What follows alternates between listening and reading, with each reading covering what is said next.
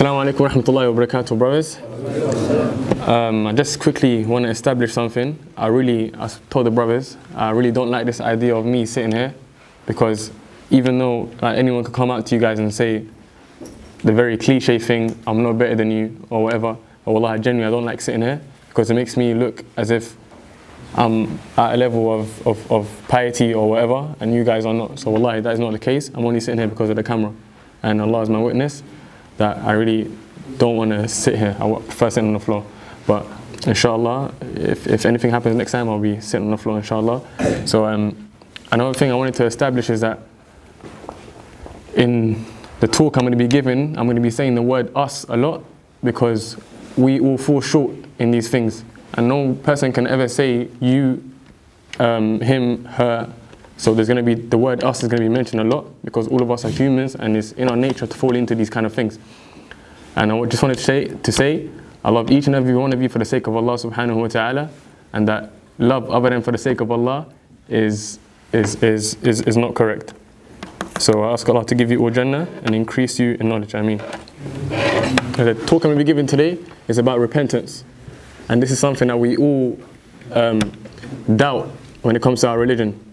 You know, because we are young, we think that Allah is, we doubt Allah's mercy, and we think because we are young, we indulge in so much sins, and we get ourselves into so much trouble, that we have this mentality of, Allah's not going to forgive me, I'm just a sinner. What's the point? What's the point of repenting? Let me live my life a little bit. People tell you, when people want to see you to start practicing, they tell you what? Tell you you're young, live a little, bro. Enjoy your life. Why are you always stressing? You know, repent when you're older. You hear these things a lot, and it's very common. So one thing I wanted to establish today is repentance. You see, I come from a background where there's a lot of things that you guys can relate to. For example, I had this talk with my cousin about 2 weeks ago. And my cousin, he just came out of jail. And when I tell you this guy's been through so much, I'm thinking, how can you not repent after you've been through that much? This guy came out of jail. He got shot 7 times. He got stabbed up. People came to his house, like he's a crazy person. People came to his house in front of his own mum, asking for him. Next day, he went back to his ops, as us lot call it. He went back to his ops. He went to each and every one of their house, shot up their house, went back in prison, came out of prison, and this guy still has not made repentance, even though he was at a life and death situation. The same thing with my brother. And me, growing up, every single day I saw my mum crying. And I was brought up in the same environment as my brother and my cousin. Obviously, this is family. These are people that I'm sleeping with every day. And seeing your mum cry is not nice. Anyone who's seen their mum cry will know the feeling. So I thought to myself, I can't be on the same wavelength as my brother and my cousin. Cool, no problem. I got love for them. They're my family. But in the long term, I can't think like them. I can't do what they're doing. Because it's either going to leave me locked up, leave me dead, and make my entire family see my mum cry every day for the losses she had. So this idea of repentance plays a big part in my life, because if I didn't repent, and if I didn't tell my cousin to repent, which he's still not repented, then Allahu A'lam where I would be, where my cousin would be, and where everybody else who doubts repentance would be. So I wanted to give an example of what repentance is like. You see, repentance is like an exchange shop. You see, when you go CEX and you're used to convert your games and you get peas, it's like that. Repentance is like that. Imagine the exchange shop to be Allah's mercy now. You go into the shop, you have 2 bags with you. You're a sinner. You have 2 bags with you. In the first bag, you have what? You have all your evil deeds, all your sins in the first bag. In the second bag, you have sincerity, you have ikhlas. So you walk into the shop, and remember I said the shop is Allah's mercy. You walk into the shop, you put your 2 bags down. Allah takes your sins, and He's seen that you came with sincerity. You see, both these bags go hand in hand. One can't work without the other.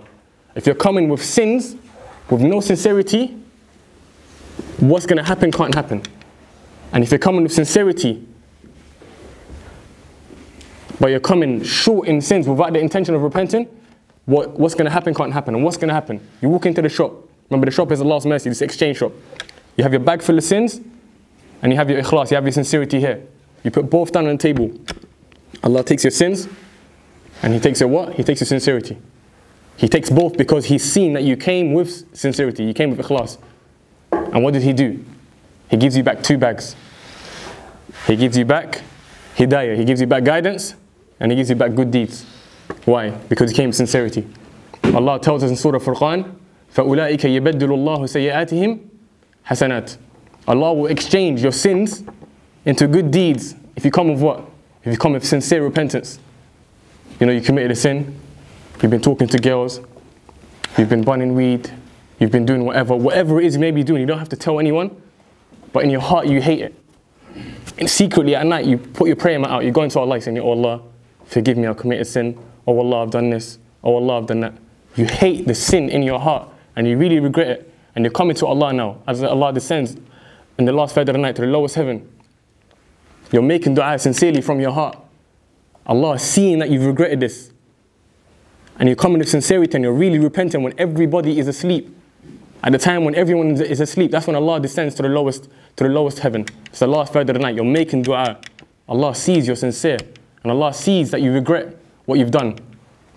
Wallahi, He will forgive you. Wallahi, He will forgive you. Allah feels shy when His slave puts his hand in the sky, when His slave puts his hand in the air and makes dua. Allah feels shy to reject your dua. Wallahi, me personally, I've seen wonders. I'll give you an example. For example, when I first started practicing, it was last year. Last year, I was broke. I didn't have nothing. I didn't have money.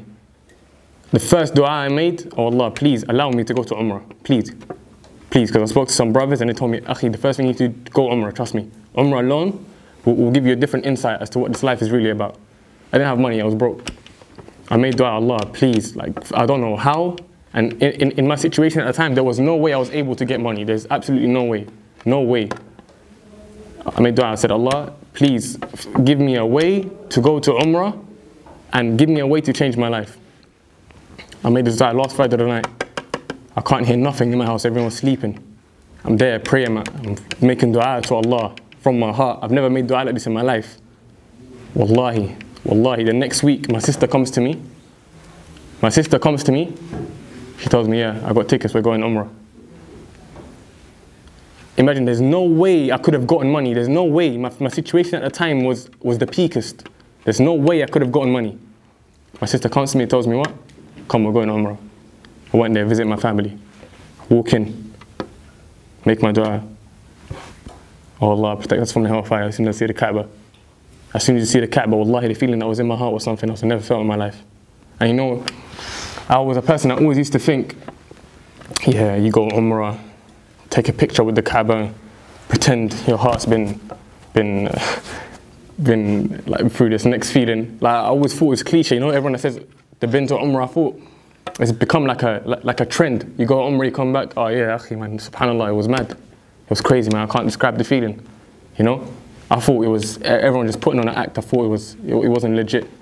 When you see the Kaaba, the feeling in your heart, you can't even describe, wallahi. And this leads me to another point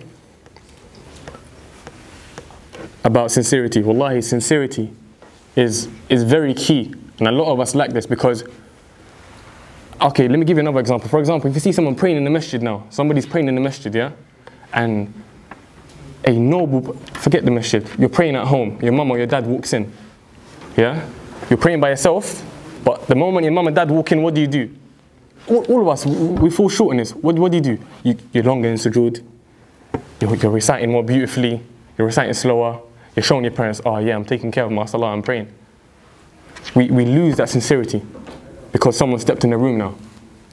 Our ikhlas that was supposed to be for Allah only, now we kind of love the attention from people, you know? We was praying fast, we were doing a Formula 1 thing, your mum or your dad walks in, all of a sudden, slow motion.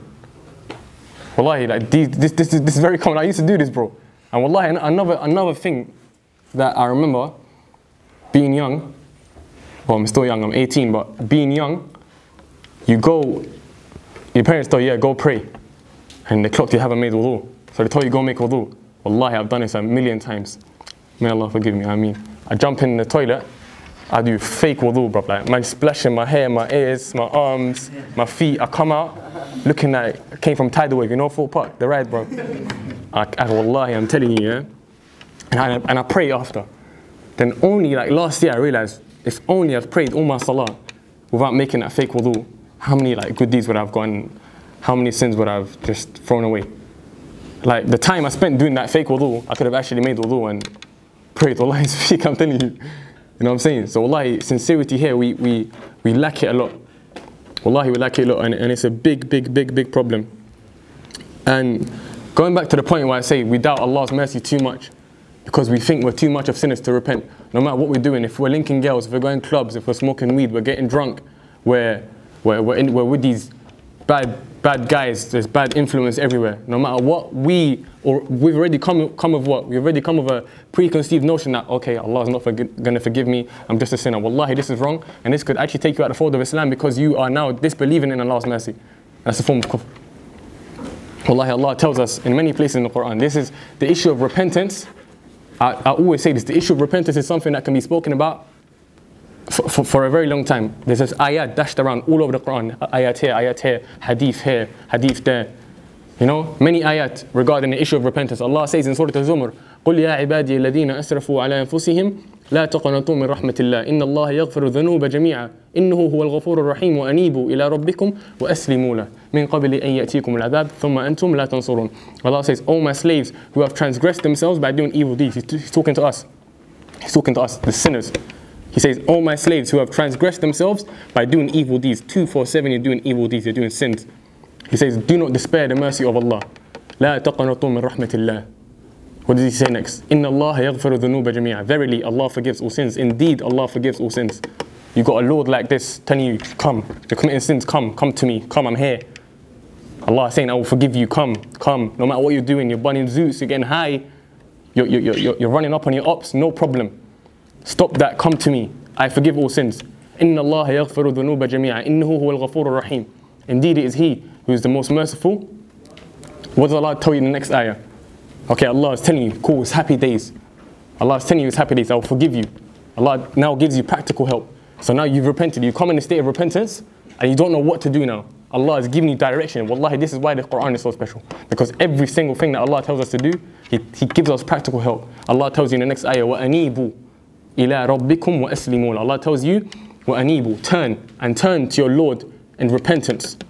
The word here, inaba, in the Arabic language, it means to turn. Yeah? وَأَنِيبُوا إِلَىٰ رَبِّكُمْ وَأَسْلِمُوا لَهُ. And submit to Him. That's where the root word of Islam comes from. Aslimu. Nowadays you tell a man, bro, what does Islam mean? He tells you, yeah, Islam means peace. Islam does not mean peace. Islam means submission. This religion is made for submission. Allah says, وَمَا خَلَقْتَ الْجِنَّ وَالْإِنسَ إِلَّا لِيَعْبُدُونَ. I did not create mankind and jinn except that they worship me. This is the purpose of our entire life. If someone comes to you now on the road and he tells you, bro, what's your purpose in life? You told them, وَمَا خَلَقْتَ الْجِنَّ وَالْإِنسَ إِلَّا لِيَعْبُدُونَ. Allah said, I did not create jinns and mankind except that they worship me. That's your entire purpose in a nutshell. That's your purpose. So Allah is telling you, وَأَنِيبُوا, turn to your Lord in repentance. وَأَسْلِمُوا لَهُ, and submit. Submit does not mean, yeah, pray one prayer, miss Dhuhr, pray Asr, miss Maghrib. Submit, full submission. The same way you're submitting your application form for uni or whatever, that's how you submit fully. So submission for uni, you can't submit without your college grades, alright? It won't work. Submission, full submission. You submit to Allah, you give your full self to Allah. And He says what? وَأَسْلِمُوا لَهُ. Submit. Allah showing you now, cool, it's happy days. I forgive all sins. There's Jannah for you. Wallahi, there's Jannah for you. But then what does He say in the next ayah? مِنْ قَبِلِ أَنْ يَأْتِيكُمُ الْعَذَابُ ثُمَّ أَنْتُمْ لَا تَنْصُرُونَ. Allah is not a pushover. Don't think, yeah, man will burn Zeus for my whole life. I'm on road for my whole life. Allah will forgive me later. He knows what's in my heart. I'm not a bad guy. I just like to do this stuff because I'm cool. Don't think that. Allah is not a pushover. He will give you punishment. Allah says, وَأَنِيبُوا إِلَىٰ رَبِّكُمْ وَأَسْلِمُوا لَهُ مِنْ قَبْلِ أَنْ يَأْتِيكُمُ الْعَذَابُ ثُمَّ أَنْتُمْ لَا تَنْصُرُونَ. Before the punishment, before the doom comes upon you and you will not be saved. Wallahi, that's exactly how it's worded. And you will not be saved. How much clearer could it be? You will not be saved. There's no help. Everybody on that day will run away from you. Wallahi, there's not a single soul. There's not a single soul who will ask about you except the Prophet sallallahu alaihi wasallam. يوم يفر المرء والأخيه وأمه وأبيه وصاحبته وبنيه. Wallahi, your own mama will run away from you. On Yawm al-Qiyamah. Your own mother that created you, that you were in her belly for 9 months, your mum will run away from you. Imagine seeing your mum, the person you love the most, run away from you.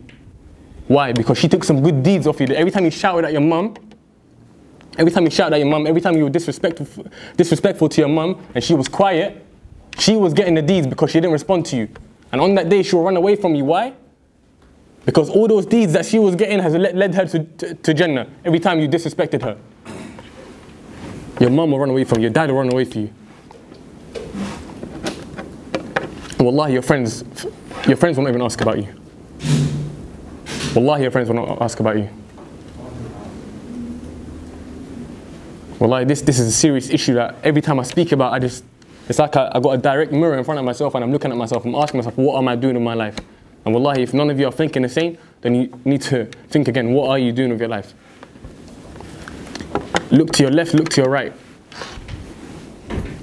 Are the people around you going to get you to Jannah? Or are the people around you going to get you to Jahannam? What does it look like? What do you think? I don't want you to tell me, just think in your head. These companions that you're hanging around, the people that you're hanging around every day in your life, are they going to take you to Jannah or Jahannam? It's that simple. Jannah or Jahannam, it's that simple. I'm not here to water it down, you know. Some speakers, they come, I'm not even a speaker, I don't even speak. I only spoke because my brother Abbas told me, yeah, come, this youth thing, play football after, no problem. I'm not even a speaker, I'm just telling you, straight up. Now you got speakers, they don't even speak about Tawheed, they don't even speak about nothing. When they come, they paint rainbows for you. Oh, Allah forgives all sins. They don't mention nothing about punishment. This is real, there's punishment. You think you can come here on this dunya and play games? Allah tells us this dunya is just amusement. La'ibun wa lahu. This dunya is just amusement. Wazina. And it's just there. Dunya, this dunya, this is not our permanent homes. This dunya is temporary. Live on this dunya as if you're a stranger. And the Prophet ﷺ said what? Glad tidings to the stranger. Live on this dunya as if you are a stranger. This is not your final home. This is not your final home. And I quickly wanted to mention a point that I came across by the very noble Shaykh al-Islam Ibn al-Qayyim al-Jawziyah. He mentioned in his book, Madarij al-Salikin, I believe it's volume 1, page 143. And he speaks about the issue of repentance and he says what? من نزل في منزلة التوبة وقام في مقامها. And he carries on and he says, نزل في كل منزل الإسلام. Anybody who resides onto the first stage of repentance, meaning cool, you're coming to repentance now. Shaykh al-Islam Ibn al-Qayyim, he's explaining this. He's saying, anyone who resides onto the first stage of repentance will reside onto all the other stages of Islam. Anyone who resides onto the first stage of repentance will reside onto all other stages of Islam. And this is something that we belittle so much. Repentance, we always think it's a flower man topic. Like, yeah, repentance, wallahi, what repentance can do for you, nothing else in this dunya can do for you. If you sincerely repent. And wallahi, this is just something we need to ponder over. And once you reside onto all the other stages of Islam, rack up your good deeds.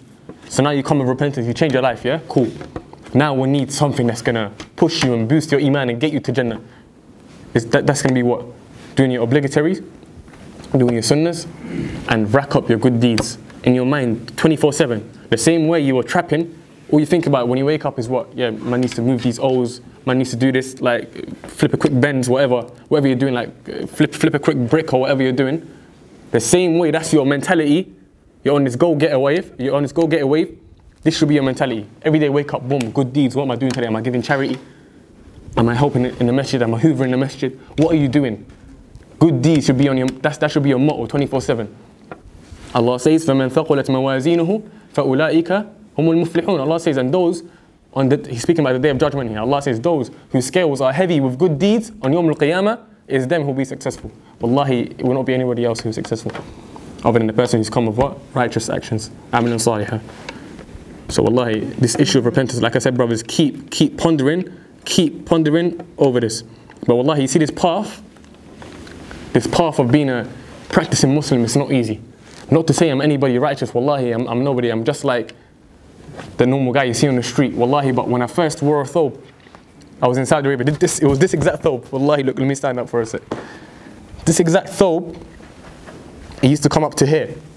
It used to come up to here, yeah? Below my ankles, it used to come up to here. I was in Saudi Arabia, yeah? And over there, they're fully on this dodgy manhaj, this dodgy methodology, let's say, not all of them, some of them. So I was in a tailor shop, I got this thobe tailored, and I was arguing with the guy. He doesn't want to put it below my ankles. He doesn't want to tailor it below my ankles. He's saying, oh, why, you're becoming extreme, blah, blah, blah, wear it below your ankles. I'm telling you, the Prophet said anything below the ankles is in the hellfire. And you're here telling me, you're saying put it below because it looks nicer?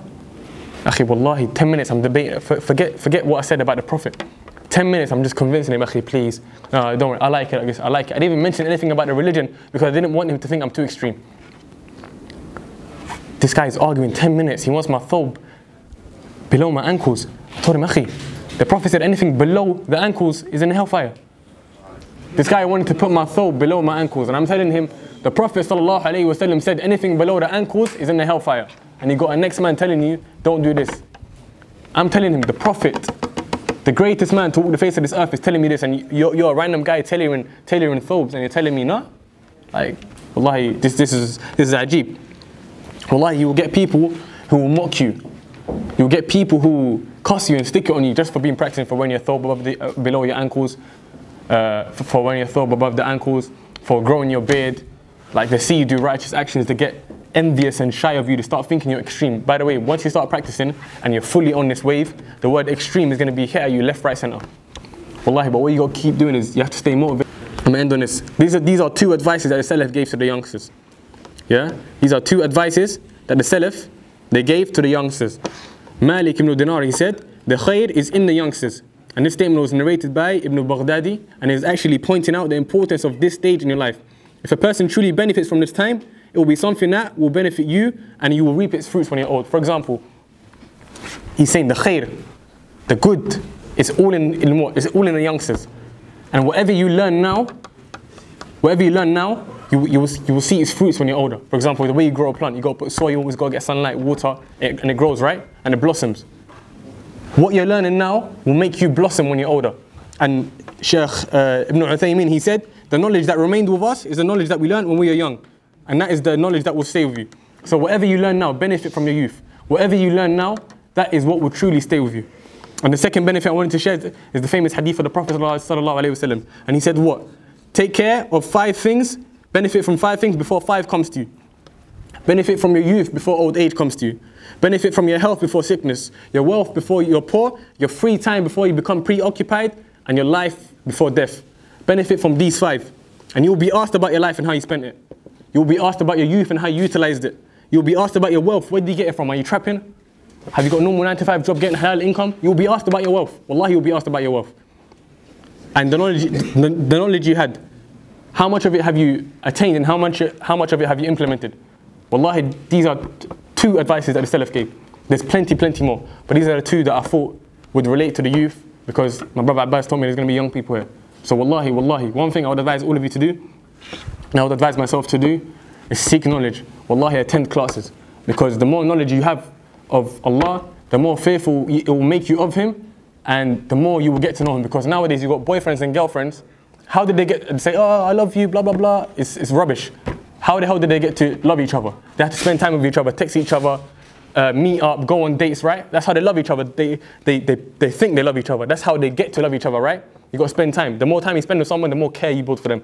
How many of us can truly say we spend time with the Quran, we get to know Allah, we read hadith, we benefit from the sayings of the Prophet ﷺ? How many of us can truly say this? If you saying to yourself, oh, akhi, I don't have no khushu' in my salah, the first thing I'll tell you, akhi, have you read the translations of the Quran? Have you read what things mean in Arabic? Have you spent time with Allah? Have you built your relationship with Allah the same way you built your relationship with your girlfriend? And it will get you thinking. The same way, wallahi, like this will get me thinking. Every time. The same way you build your relationship with the people is how you build your relationship with Allah. Look at the Quran to be somebody, like a physical person. Spend time with it. Get to know it, A to Z, straight, every day. Take some time out of your life just to get to know Allah. Instead of music, delete all your music and replace the music with reminders. Wallahi, I fall asleep listening to Ustad Rahman. This is what helps me just become fresh for class the next day. And if you guys want to know a starting point, wallahi, Ustad just started a new book today in Darussalam Masjid. And I know all of you guys are from West. Go to those classes every day, 7 a.m. in the morning. If you are really dedicated, wallahi, go to those classes every single day, 7 a.m. in the morning to 11. Basics of your religion. Every week we're going for a new book. Who here is attending the classes? There's a couple. I think there's a few faces. You attending the classes, right? So I didn't put your hand up. Humble. So yeah, wallahi, every week we're starting new books. This is the starting point. Don't let shaitan whisper now and say, oh, maybe 2 weeks, 3 weeks. No. Do it as soon as possible, wallahi. The first class you attend could either make or break you. The first class you attend, it can either put fear on your heart, not make or break, sorry, that's a false statement. The first class you come to will give you motivation to carry on, wallahi. That's something I've noticed in myself. I ask Allah to forgive us all for our sins and let us come in a true state of repentance. Anything wrong I've said is from myself and shaitan. Allah and His Messenger are free from it. Assalamu alaikum, brothers.